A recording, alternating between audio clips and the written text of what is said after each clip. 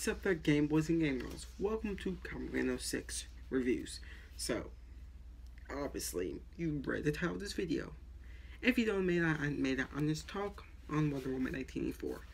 But this is the review on it. So,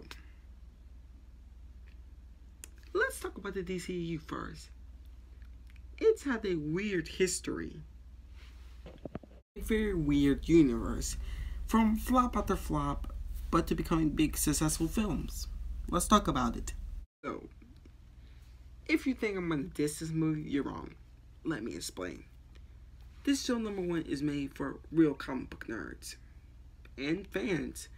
What do I mean by? Not fans who've seen 5 Marvel films and 5 DC films, or superhero films in general, and think, hey, I'm a fan of these characters and I'm a comic book nerd.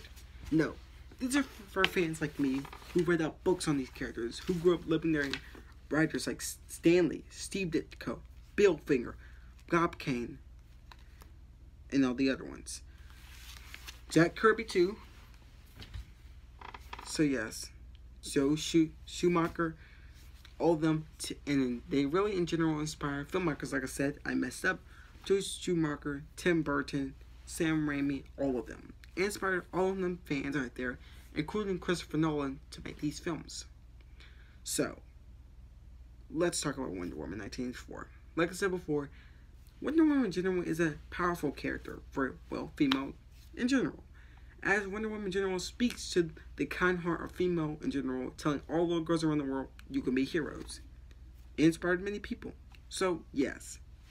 This film in general, I have a lot of flaws with it, but I still love the film. Cinematography is like a perfect cinematography of the film. Like, it doesn't look bad. As the film goes far to say, like, the film doesn't look nowhere near bad. I love the coloring of the film. Its plotline is a little bit off on sometimes. Like, Cheetah Girl being in the film is weird to me. Like, she could have been in the film still, but not turned into Cheetah Girl. Like, save her for at least a little bit more time. But the film in general isn't a bad film. It's like, here's what they did. Warner Bros. Right here.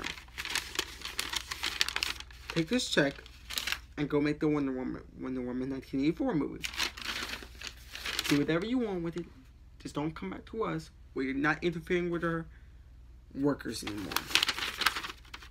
$1 billion? Let's go. That's what they have basically done. They made the film in general that speaks to the heart of the original Wonder Woman fans. So yes. The plot of this film is pretty simple. In 1984, Wonder Woman is keeping her life under secret, but working, well, you guessed it, at an antique art